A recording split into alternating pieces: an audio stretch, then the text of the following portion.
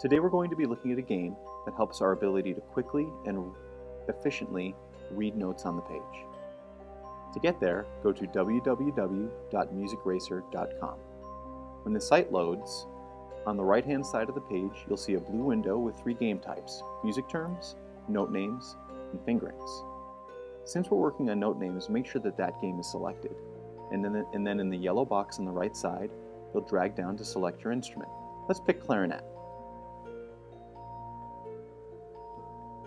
When the game loads, you'll click Begin down here in the lower left-hand corner of the screen to start it. When the game begins, a note will be displayed on the screen with a selection of notes that you can choose from to identify it. Let's try it. This note's a C, so we'll click C. This is an A, so we'll click A. As you can see, every time we get a note correct, it'll say correct down here at the bottom of the screen. Now this note is a D, but we're going to select a different note instead to see what happens when you answer incorrectly. We answered it wrong, so it says, sorry, the correct answer was D, and we chose B. Let's continue on. B flat, B, E, G, and F. When we've gotten through our first 8 notes, it'll tell us how many we got correctly and how long it took us. The goal is to get all of the notes correct and in a short amount of time. Let's try again.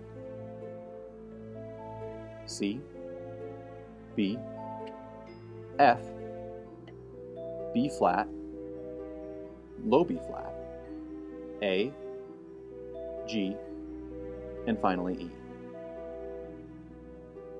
As you can see, we finished it quickly and we got all the notes right. So the screen flashed bright colors and says congratulations and gives us the option to go on to level B if we wish. Level B will offer up to 16 notes, have more to choose from, and will be a little bit more difficult. That's the game.